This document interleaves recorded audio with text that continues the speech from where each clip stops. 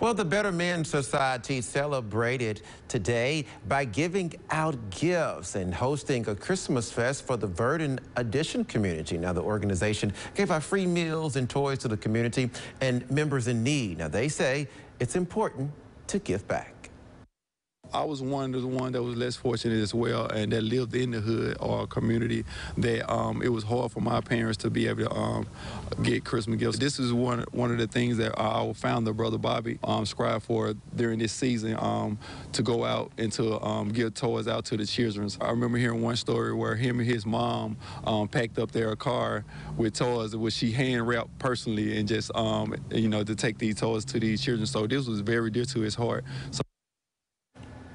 Well, several organizations, including Youth Outreach LLC, the Women of Royalty and Destiny, and Domino's Pizza, helped make the event possible.